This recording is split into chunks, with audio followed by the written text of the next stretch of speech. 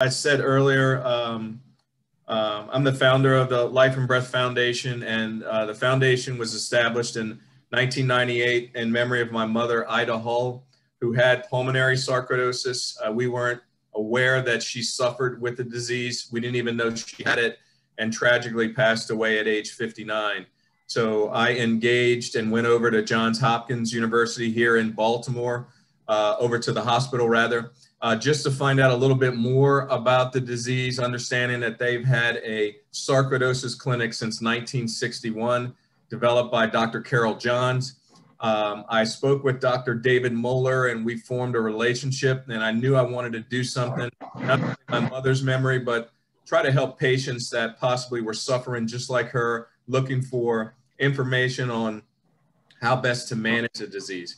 So the primary goals for the Life and Breath Foundation are to offer the sarcoidosis community effective tools to track their journey, decipher medical issues, and maximize their quality of life. So we really want a communication to occur within our community. We want to make sure we're disseminating the appropriate and insightful and accurate information, so there is no information. You're getting the top quality information. Also, we wanted to provide a nurturing environment for those affected by sarcoidosis so that they could share their experiences and help each other. Understanding that you're not by yourself, there's actually other people that are in the same or similar situation, and formulating an ally system, we all can do it and help each other through it. But we need that nurturing environment of people that will listen, people that will understand you're being challenged by this disease in various different ways. But hopefully that would allow you to share your information, to be able to reach out, and for us to be able to build a bridge on how we can help you. And then the last of which was to build the awareness within the medical community itself to help combat this chronic disease. Another very important part, the primary care physicians, the specialists that treat our patients across the United States, across the international gambit, are all in need of timely information that can help them diagnose, can help them treat, and can help them navigate patients to seek the appropriate care, and as well as managing their appropriate care. What I wanted to do today is also indicate to you guys, in no way are we practicing medicine with any of the information that we share this evening. This is for informational purposes only. We stress and recommend you seeking counsel with your physician, with your doctor on any of the related information. But we're happy to help if you need it. The foundation is happy to do that. Next slide. I'm happy to announce our guest speaker tonight is Dr. Meghan Berkenstock. She's an assistant professor of ophthalmology at the Wilmer Eye Institute at Johns Hopkins School of Medicine here in Baltimore, Maryland. Dr. Berkenstock, how do you pronounce that word? Uveitis? Yeah, uveitis. Uveitis. Mm-hmm. So yeah. Dr. Berkenstock is a uveitis specialist at the Wilmer Eye Institute, which includes over 300 patients with sarcoidosis and eye involvement. Her research involves quality improvement initiatives and understanding the barriers to care in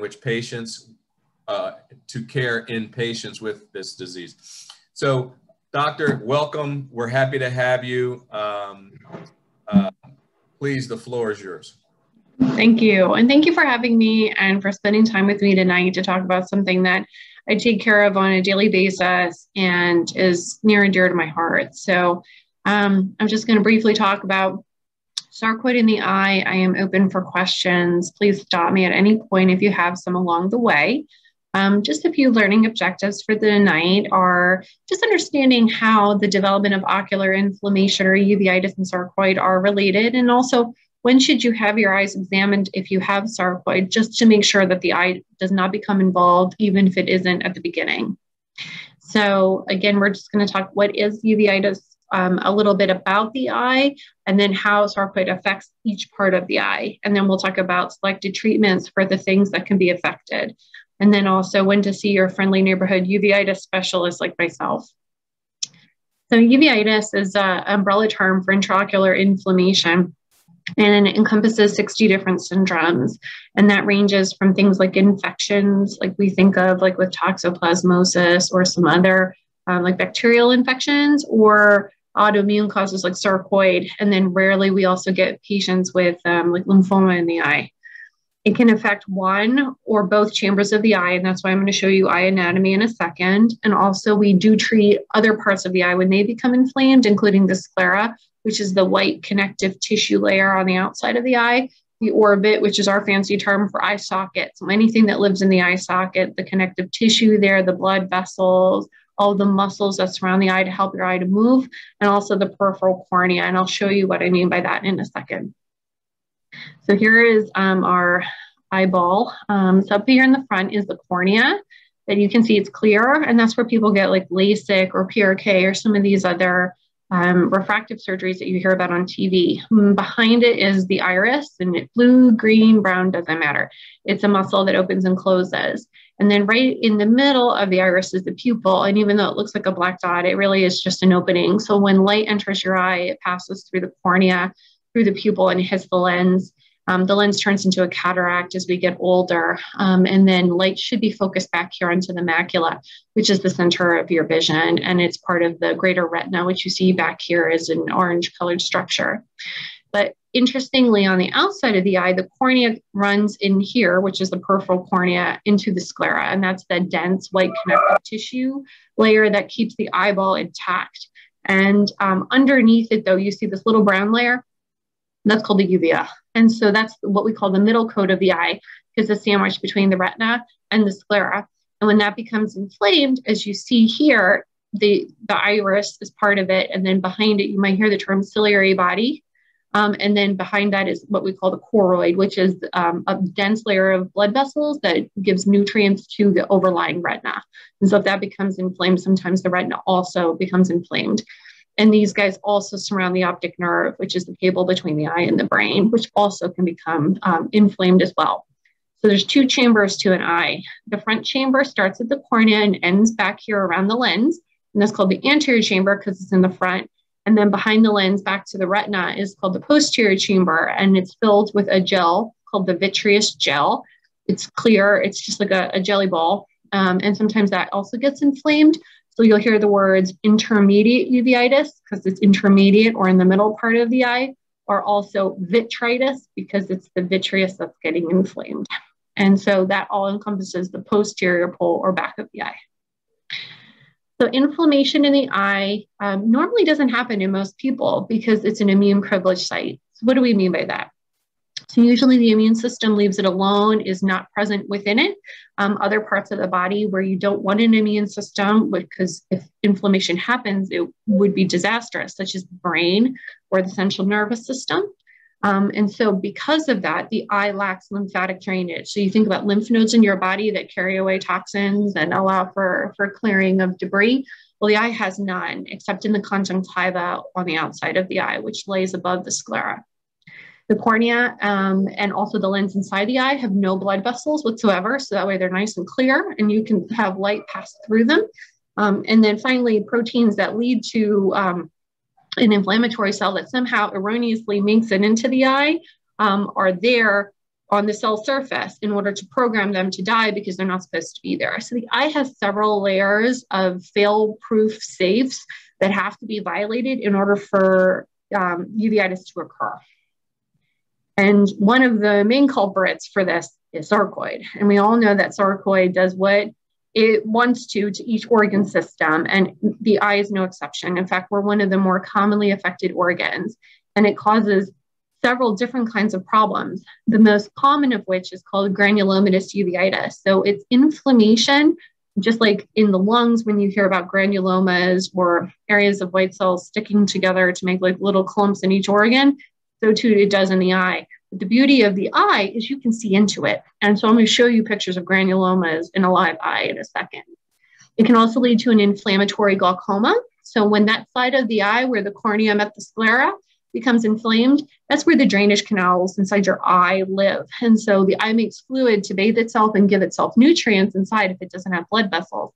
And so if you make the fluid, you got to get rid of it. And so there's a drain 360 degrees on the outside of your eye. And if that becomes inflamed, say granulomas are there, you get an inflammatory glaucoma. The optic nerve can also become inflamed, and granulomas can set up shop there as well. I have some great photos of that as well. And then even the white of the eye leading to scleritis can occur. One of the other more common features is dry eyes. Dry eyes and dry mouth, or what they call Sjogren's syndrome or Zika syndrome, can also occur in the setting of the lacrimal gland, which lives in the orbit or the eye socket, if that becomes involved with granulomas as well. So a lot of people end up with dry eyes. The granulomatous uveitis, you actually see the granulomas on the back of the cornea. And so since the cornea is clear, I have a lovely photo of it, but eventually both eyes ultimately become involved in sarcoidosis. And then when you look into the back of the eye, you'll notice that the veins specifically become inflamed. And it almost looks like candle wax dripping out of them because they become so leaky and so inflamed that all the proteins that we have in our blood just slowly leak out. And so when we look in as ophthalmologists, we see that directly. And then we know, there's a phlebitis or inflammation of the veins. And that, unfortunately, to the eye, signals the release of some inflammatory proteins that say, you know what, if I'm not getting my blood flow, maybe I need to grow new vessels. But the problem is new vessels grow where they shouldn't, and then that leads to other complications. So like I said, vitritis or inflammation in that gel ball in the back of the eye can happen, and small granulomas can even form and float around. And they literally look like snowballs. And I'll show you photos of that. And then they sediment down with gravity to the bottom of the eye, and it forms a snowbank. And so it's just literally a layer of inflammation in the back of the eye. And finally, within the optic nerve itself, you can officially see a granuloma. And also when you start seeing the optic nerve becomes involved, because the eye is part of the central nervous system and we are attached to the brain, you have to automatically get an MRI of the brain just to make sure that you're not missing any further involvement in that organ. Hey, so, there was a question came up pertaining to what you were just talking about. Is the inflammation granulomas in the eye called small angle glaucoma? So it's a great question. So glaucoma there's several kinds. And so there's a fundamental branch point. So when somebody says you have glaucoma, the first place where you diverge is either is the angle open, meaning are the drains open? Like when we look in with a special lens with mirrors, can we see the drains, or is it closed up? And so closed angles or narrow angles happen when there's abnormal connections between the iris, which actually you see here in my photo here, and the peripheral cornea. So a lot of that times that happens because granulomas are there or inflammatory proteins settle out there, causing that abnormal connection, and that closes the drain. So it's very common, in addition to just inflammation, to have a closed angle with sarcoid. Thank you. Oh yeah, absolutely. And stop me again, please. So these are actual granulomas, and they just sediment out here on the back of the cornea, and you can see it's curved.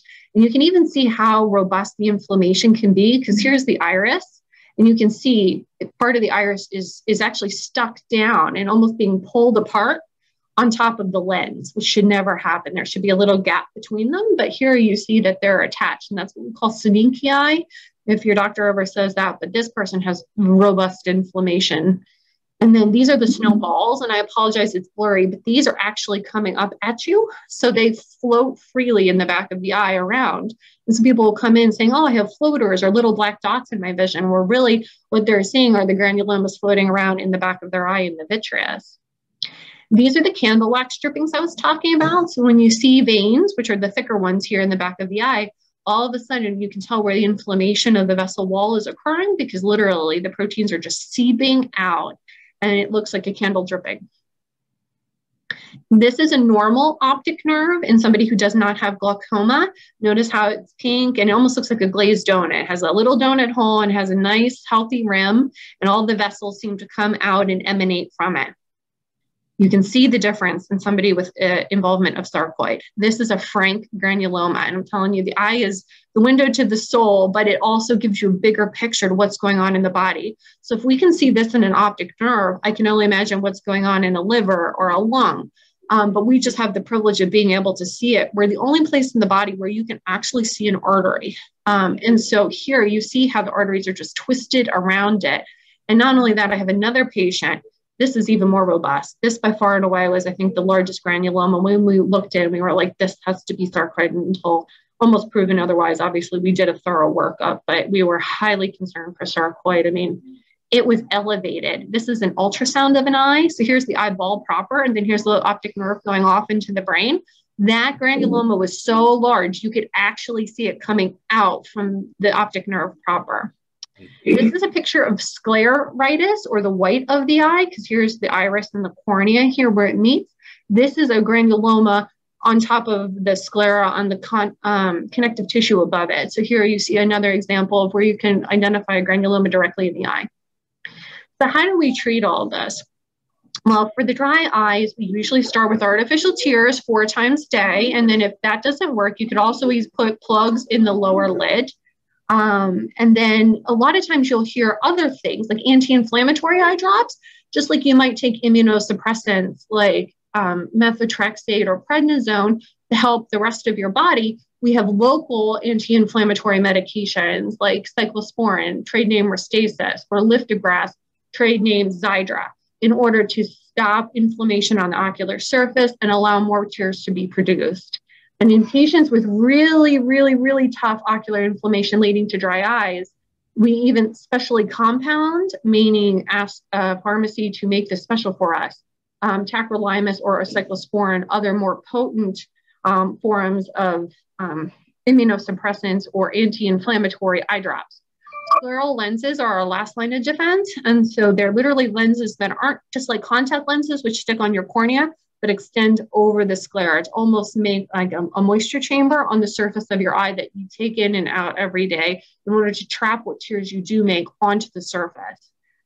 Scleritis, our first order of business is always oral non-steroidal inflammatory agents. So ibuprofen or flurbiprofen has been shown to be a little more friendly to the gastrointestinal tract. So we use those with mild forms of scleritis while also being mindful of the GI tract and giving people proton pump inhibitors or, things like omeprazole, something to help protect from ulcer formation. And we also have to monitor your kidney function as well while you're on non-steroidal anti-inflammatories, because they're excreted in the urine and therefore pass through the kidney.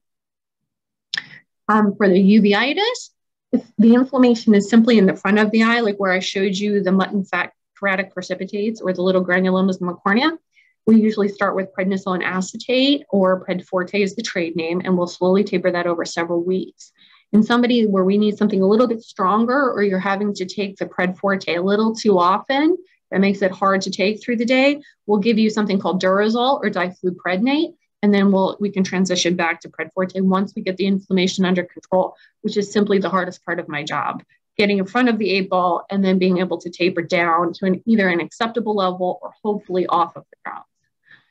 Sometimes if most of the inflammation's in the back, like in the example I used of snowballs or snowbanks, we can actually put steroid pellets into your eye, and then they slowly release from between either 3 to 9 months for some of them, like the Ozurdex or the dexamethasone implant that you see over here on the left, or we have longer acting ones that last up to 2 years as well now. There is one that you have to sew into the eye, so it requires a procedure, and that one lasts 5 years. But that one we don't use as much these days because these two, the one that lasts 2 years and the one that lasts 3 to 9 months, can be done in the office with numbing your eye without a trip to the operating room. So it's a lot more patient friendly.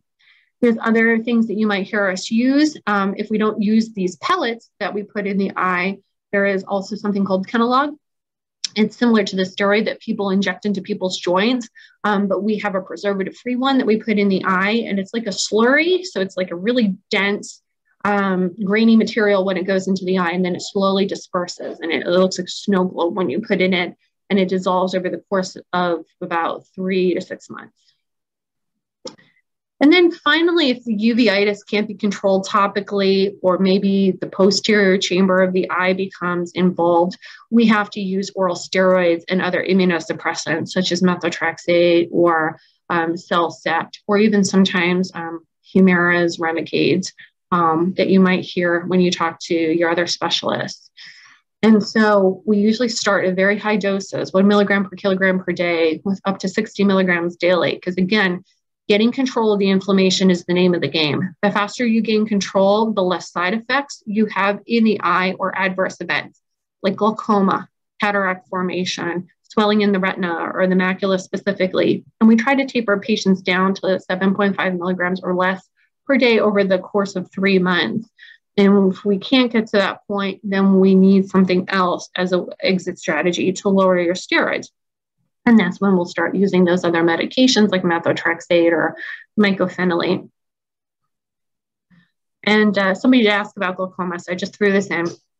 So glaucoma or elevated eye pressure can happen with the use of steroids. It can also happen with inflammation for the reasons we talked about. And so ordinarily you start with drops. Non-invasive, you take them several times a day. You might hear different names like brimonidine or alphagan, latanoprost, Lumigan, or Zalatan, Timolol, and then also dorzolamide. And then ultimately about 10 to 20% of patients require surgeries, and there are different ones that can be performed. The ones I'm showing here are little bypass stents that one can inject here where the cornea meets the sclera, and that's where the drainage canal, which you can see here, is located inside the eye. So you can use a stent to keep it open and allow for the path of fluid to leave. The more traditional approach is what they call is creating a bleb or a trabeculectomy. So it's basically all plumbing at this point, is rerouting the fluid from the inside to the outside. Because if you leave it inside, the pressure rises, and that's when you have damage to the optic nerve, leading to vision loss, more peripheral vision loss at the beginning, closing into the center over time. And so the name of the game is reroute the plumbing. So whether it's a trabeculectomy, where you make a little trap door in the sclera to allow fluid to leave, and it goes underneath the conjunctiva, making that little bubble or a bleb, or you simply put in, instead of a stent, you put in a tube that drains into a little plate on the outside of the eye, and then all the veins in the eye socket will pick up the fluid and then drain it out to the rest of the veins of the body. And so there's various and sundry ways to lower an eye pressure, but thank goodness it only happens in the minority of people. So when should you run into somebody like myself? Well, whenever you have the diagnosis of sarcoid, and believe me, we get a lot of patients who come in just with the diagnosis to rule out ocular involvement. And that means you have to have your eye pressure checked, your vision, and also a full dilated exam to look for all the things that we talked about earlier in the presentation on examination. Even if you don't have ocular involvement at the beginning of the diagnosis of sarcoid, over time it can develop, especially if you're changing therapies or you say you stop prednisone or go down on prednisone. Any of those times you could have breakthrough inflammation. And so if you ever develop a red or painful eye and you have a history of sarcoid, you need to come in right away. Because like I said, waiting and having uncontrolled inflammation leads to complications in the eye with the potential for long-term vision loss. And yearly dilated examinations, again, are required even if no inflammation is seen, because if not else, it's still standard of care to get a yearly eye exam. And so that's all I really have, except I'd love to hear your questions. And there was one question that was very good. Thank you for that presentation. It was wonderful. There's one question asked, is there any measures to prevent uveitis? This one guest has had it numerous times over their 40-year journey with sarcoidosis, and he recently diagnosed with blepharitis. Does that sound familiar? Yeah, sure. Blepharitis. Yeah. Yeah. Mm-hmm. Sure. Any measures to prevent getting it? Mm-hmm. Yeah. So sometimes it's just along for the ride if other organ systems are involved. And so early initiation of immunosuppression is really the way to keep the eye from becoming involved, and using the medications that I listed today, methotrexate, mycophenolate. And again, controlling the disease head to toe will be the only way to help protect the eye or stop the eye from becoming involved. And so aggressive medical care for the disease is really the only thing, because if you have sarcoid, there's nothing stopping it from going to the eye, because the eye can become inflamed. You know, we're attached to everybody else. So again, if you control the disease head to toe, then that's really the way to keep the eye in check. Awesome. So the next question is, one of our guests has pan uveitis. Sure. And have developed macular and their vision has gone downhill fast. What's a procedure that can help? Yeah, panuveitis means the entire eye is inflamed. So all the way from the front, from the cornea, all the way back through the retina. And that is tough. So normally what we do in that particular case is we start the prednisone at the 1 milligram per kilogram dose, so 60 milligrams, try to taper down when we start an immunosuppressant, again, like the methotrexate or mycophenolate. And if that doesn't work and somebody develops macular edema, because you can still get swelling in the retina or the macula, even when the eye is quiet and there's no signs of inflammation, it's sometimes more resistant and it takes longer to go away even after you quiet the eye. So that's when we use injectable steroids in order to calm that and flatten the macula, because just as they said, when the macula is swollen, then the eye can focus light directly onto the retina to get a crisp image. And then that's when the vision starts to blur. So again, strict control of the disease with immunotherapy or suppressing medications to stop the inflammation in the eye, and then using regional steroids like the injections in the eye to basically go to the heart of the problem and target the swelling. Awesome. Okay, well, thank you for that. So one other question came in. One of our guests has been on prednisone and hydrochloroquine for a year. The question is, do you have any advice for side effects in the eye? Oh, sure. So I'm going to take each medication one at a time. So for prednisone, when you're on prednisone for a long time, it can cause a special cataract called a posterior subcapsular cataract. It is prototypical for steroid use. And so if you start to develop blurry vision over time, you need to have your eyes checked for cataracts. But the other thing that prednisone can do is also cause an steroid-induced glaucoma. So your pressure can also rise with just the use of prednisone alone. But the hydroxychloroquine can affect the eye, and it can lead to problems in the choroid, that supporting layer underneath the retina. And so only 3% of people at 7 years develop problems or what they say toxicity, where the area underneath the retina starts to degenerate because of the medication building up in those cells. And so we advise yearly eye exams for anybody starting Plaquenil up until about 7-8 years of use. And then after that, every 6 months, to make sure that if you are developing any kind of toxicity or those cells are starting to fail because of the long-term use of Plaquenil or hydroxychloroquine, then that way we can stop the medication, because unfortunately damage can still occur even after the medication is stopped because those cells build up the medication within inside of them. Could you tell us what the effect of prednisone is on glaucoma? Sure.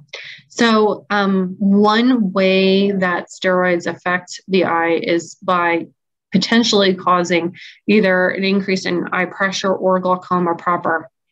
Nobody knows why it happens, and the type of prednisone, or the type of corticosteroid that you use will affect the eye in a different way. If you use systemic prednisone, that's the type of steroid that's least likely to cause an elevation in eye pressure.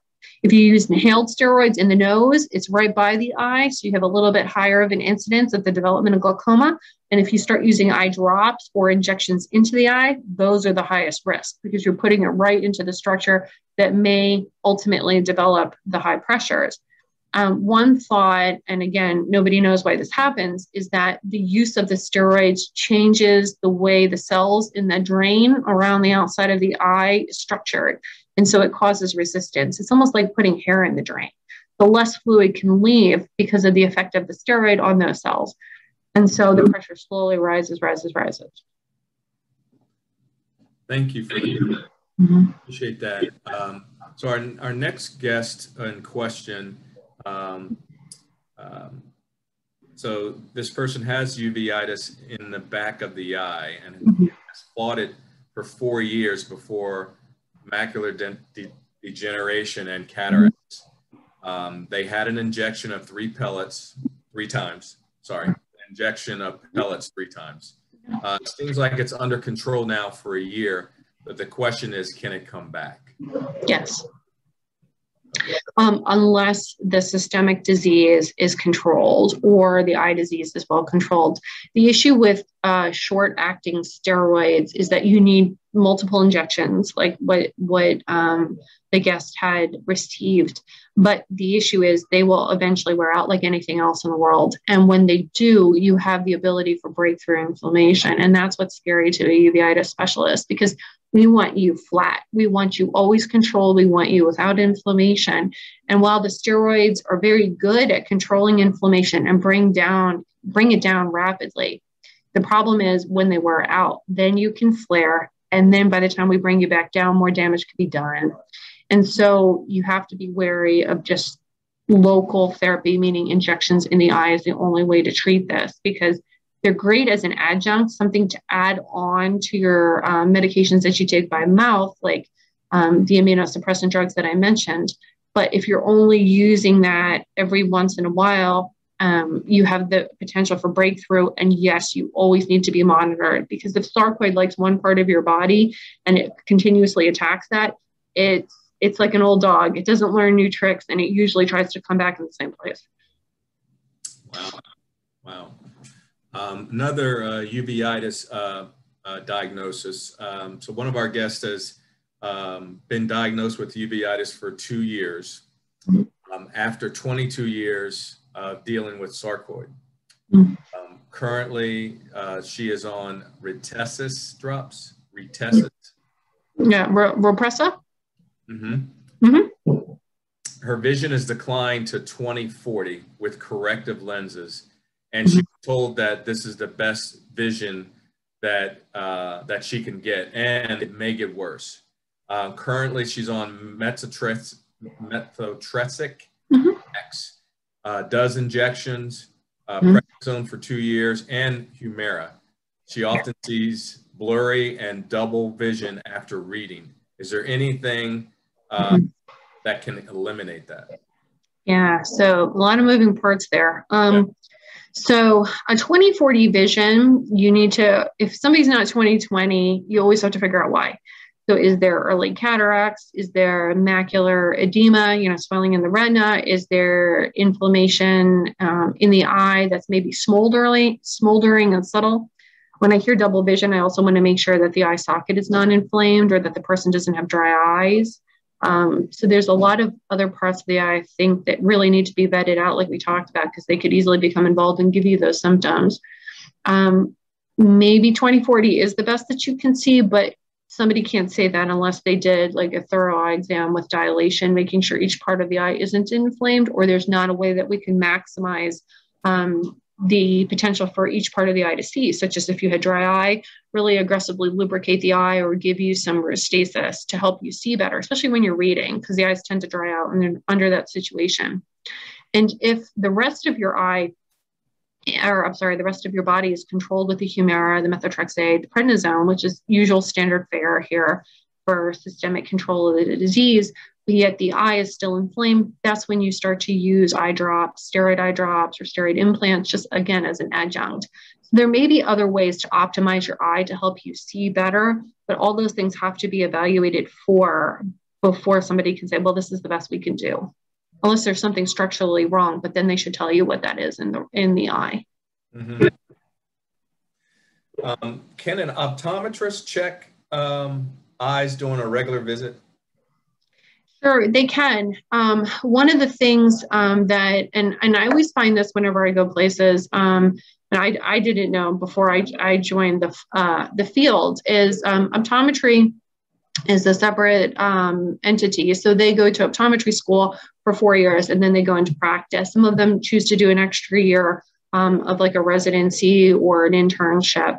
But ophthalmologists are actually MDs, and we went to medical school, so we're well versed about the rest of the body, and including like sarcoid and other systemic diseases. And then we go through an intern year where we do general medicine. So we act as primary care providers for a year, and then we do 3 years of ophthalmology training. And if you're a uveitis specialist, you do yet another 1 or 2 years beyond that in order to just learn about inflammation in the eye.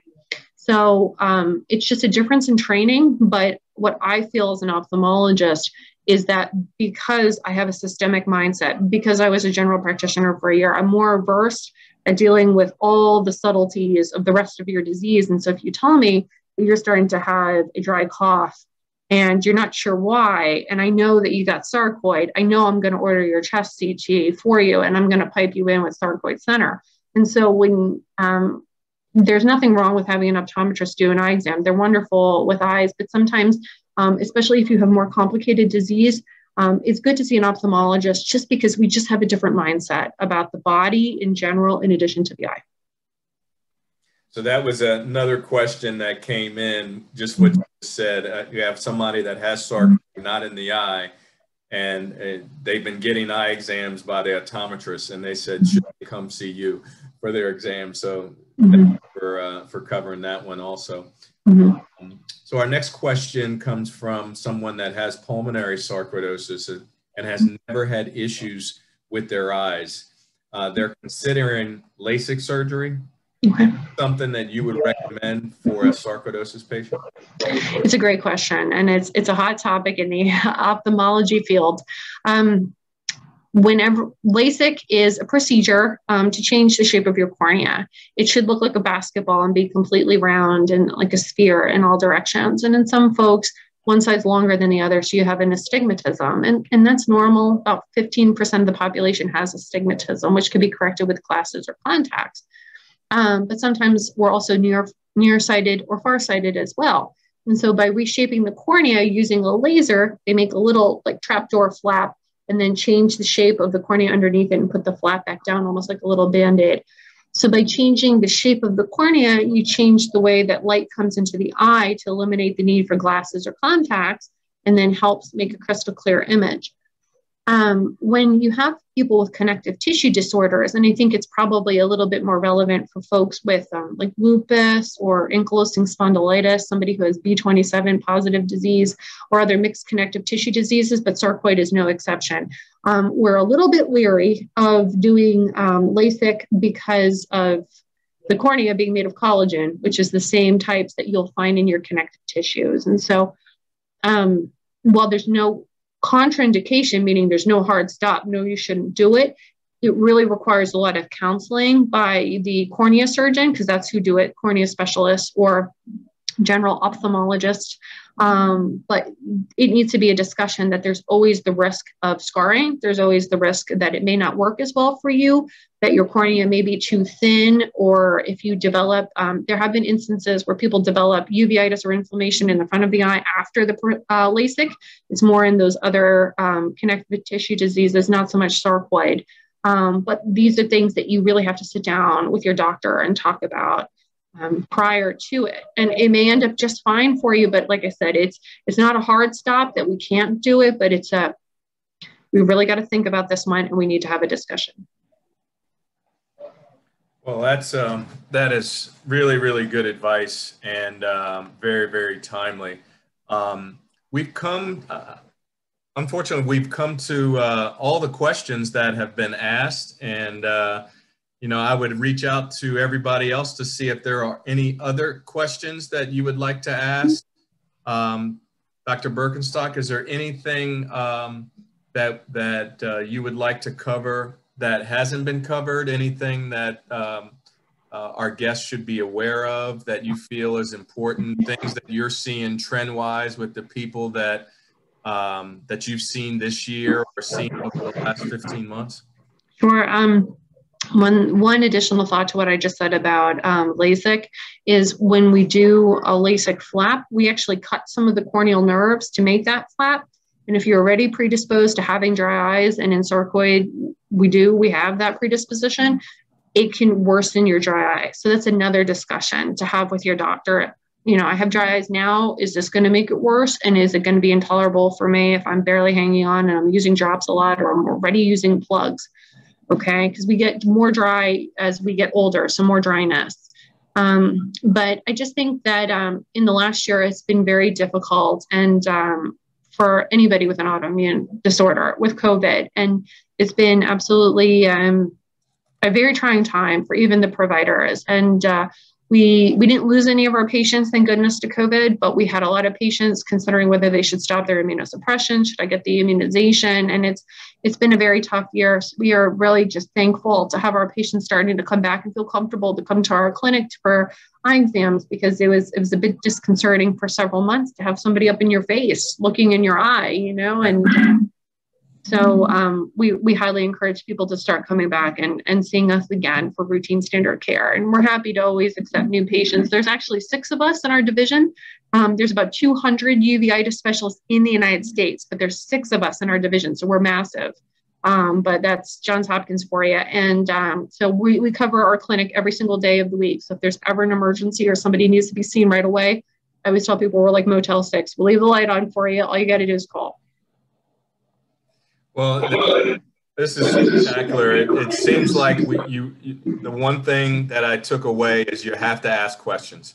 You have to just continue, advocating for yourself and seeking advice, and then more importantly, staying on top of it, right? Because it could come back. It doesn't mean it's gone. And catching it early, it seems like it's very, very important, and something that you would want to do as a patient or as a supporter of a patient.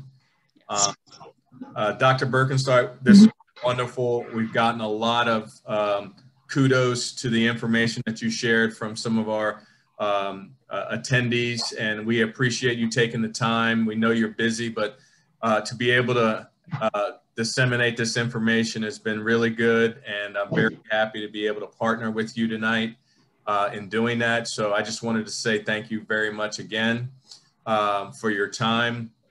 For those attending, the speaker series are something we do on a monthly basis. The next speaker series is July 8th, and it's going to be with Dr. Richard Harris, who's with the Great Health and Wellness Center in Houston, Texas. He's going to be talking about supplements, and we hope that you'll be able to join us 7 p.m. July the 8th.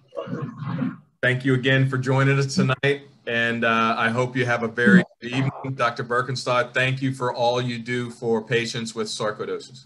Thank you. Thanks for having me. You're welcome. Good night.